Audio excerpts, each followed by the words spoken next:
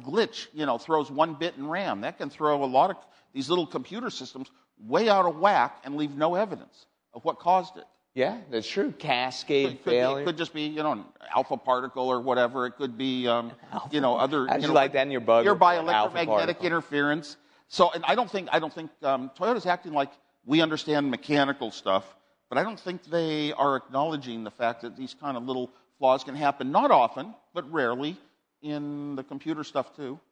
Well, But I love Toyota. I'm going to buy more of them, and I think it's not unsafe. Oh, wow, man. Endorsement, man. Yeah, dude.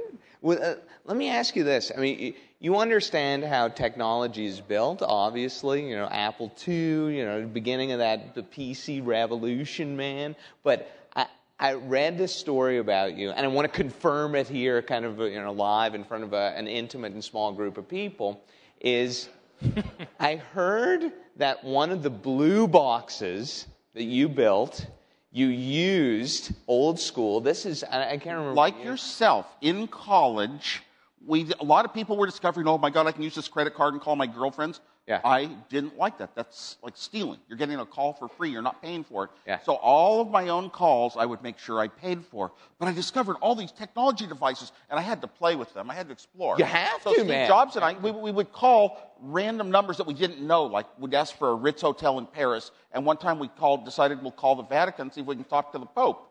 And I made up a story that I was Henry Kissinger with Nixon and the summit in Moscow, and I got to talk to the bishop who was going to be the translator, and he said, I just spoke with Henry Kissinger. And I said, I want to make a confession. What conversation 5 minutes before you made that call or kind of herbal enhancements went into that decision, man? I don't know, but you are a master at improv. You really are. And one of the first rules of improv is always say yes if something strange is happening. Let the world of creativity around you go to the next level. Always say, yeah, if somebody has some crazy idea. And I don't know, we just think of anything crazy. I don't know where it comes from.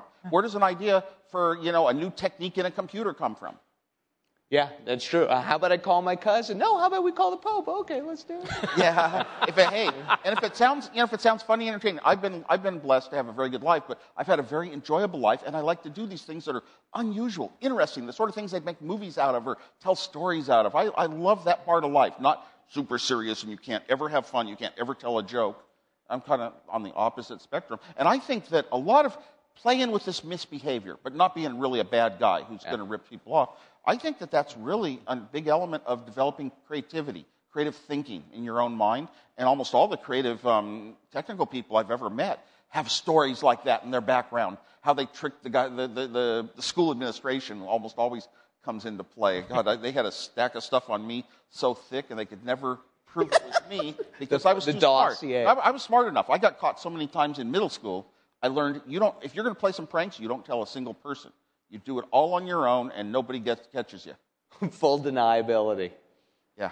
The problem, I think, to let you guys use the blue box and Captain Crunch with the 2600 megahertz was in-band signaling, right? So you accepted what it was doesn't matter. I mean, it was a flaw in the phone system that you could put tones into an American phone and dial anywhere in the world for free.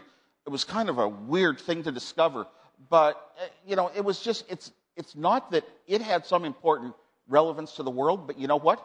The thinking that went into trying to design the best blue box anyone in the world could make, some of the technical thoughts really came about later. It came about in my own mind. It came about in my own designs of even the Apple computers. Some of the techniques. If I could tap into that same thinking, right? If you put on the same hat that you had back then. And remember, it's not the thinking. It's more the motivation. I wanted this fun device. That's a bigger motivation than a paycheck sometimes. These little intrinsic rewards that mean a lot to you on the inside, not the ones you show the world on the outside, like your title, your salary, how many yachts you have, your home, your awards you get. Those are extrinsic rewards everyone sees. But the ones that just are personal to you and mean a lot to you are going to drive you, and you're going to achieve those. It's like the floppy disk for Apple.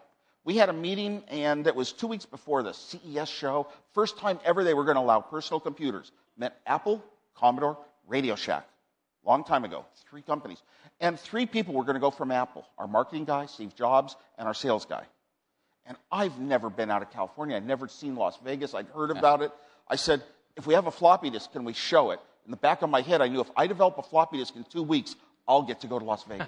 They have to have that kind of motivation. And I did it. Worked every day, Christmas and New Year's and everything. And just barely 6 a.m. the morning of the show, had it all done. And you could type run checkbook, and it would run the checkbook program off of floppy. But the motivation was so much greater. You can't buy that, and I don't know how you can hire that. Hey, by the way, go on to LinkedIn. We're talking about these social networks and all. Yeah. Go on to LinkedIn. What you do is you send somebody, hey, got a great job offer for you. I'll send you an application form. Yeah. You can send them a PDF. And of course, they could launch a PDF. It could take advantage of some Adobe flaws, or it could be some other Trojan program. And once you run a program on somebody's computer, there's so many ways to con people still.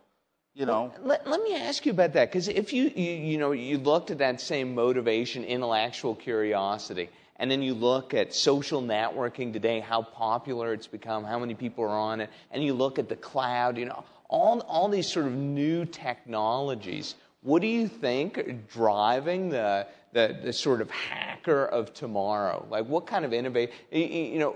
That there's that pleaserobme.com. But there's still the white hat and the black hat hackers. So.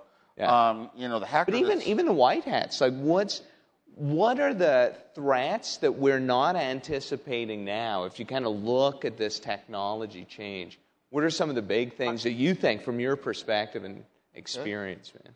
I'll be truthful. I'm not a hacker. We hear a lot about things like identity theft. I don't really think about it that much.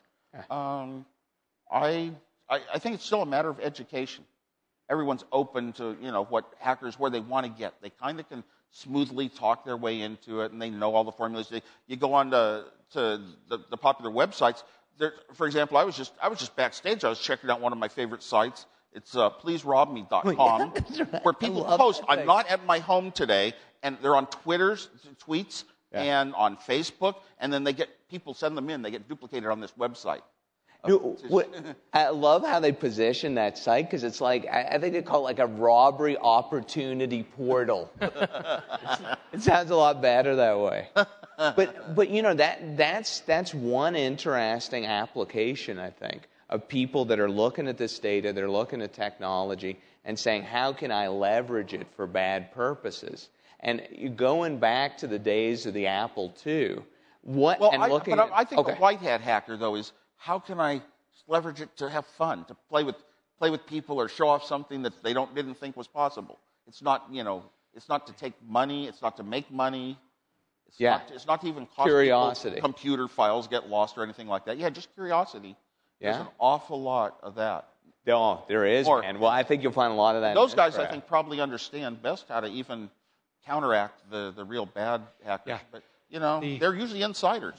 The deal is that there's a lot of people, here, we have the job of helping protect our communities, helping people just avoid the bad guys or deal with them. The idea is we all know stuff. We can work together, often in public-private partnership, to make things happen. The Secret Service runs a pretty good regional electronic crimes task force. And the deal is for people at companies which see a lot of this to get people to stand up, even as private citizens, to stand up and to help the people trying to deal with the bad guys. In my case, I've told the Secret Service and others, hey, a cop who needs a hand, give him my phone number. And for that matter, anyone here, if you're in enforcement of any sort, if you need my contact info, email Craig@Craigslist.org, and don't worry about when you call me. I've gotten some odd calls, but the deal is, we all got to work together. We got to follow through. Actions in addition to words. People selling bad tickets on Craigslist, people advertising that, I'll buy this from you and they ship you junk. That's really bad, because it hits real individuals, just little guys. It was their money. Person to person. The best thing you can do in the world isn't to design new technology for the world. I think it's, to stoop down and help tie a child's shoelace. One person helping another. And when you have something like that happen, somebody totally ripped me off. I trusted them. I believed what they said, and they shipped me, some blank box instead of a radio. That's just really horrible. So do you think, taken off of both of those points, that reputation